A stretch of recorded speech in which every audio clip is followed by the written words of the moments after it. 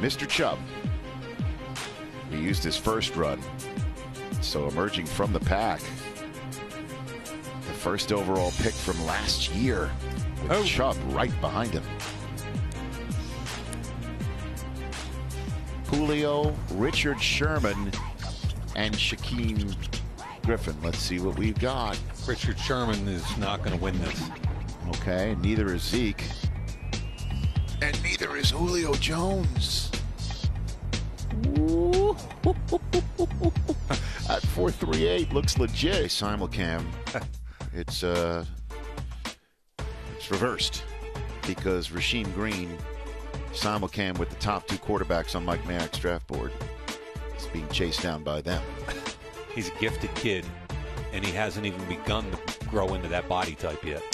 This 4.38 time. Who we've got here? We have got Chark, Griffin, Saquon, and Calvin Ridley. DJ Chark in front of Shaquem.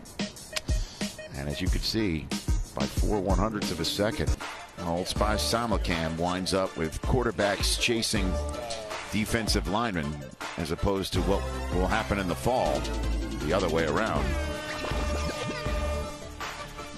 When we come back, more on-field drills with the defensive linemen and then the linebackers. Obviously the first overall pick in 2014, and does he get the win here? Oh yeah, he inches him out by just a little bit there. His official was 4.58, and when he did that, it was the fastest among 42 D linemen that year, if you guys remember that. So that was a great combine for Jadeveon. Marcus Davenport still going through some drills. Shaquem Griffin tweeted out moments ago he requested a simulcam between him and his brother. And since we're just rent payers in the Griffin world right now, here it is. They both ran 4.38. Shaquille's was official. Shaquem's was unofficial.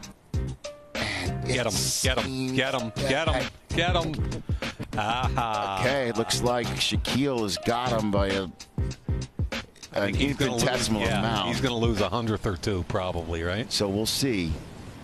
We'll see, but it's pretty darn close. He was born a minute later and 100th of a second short.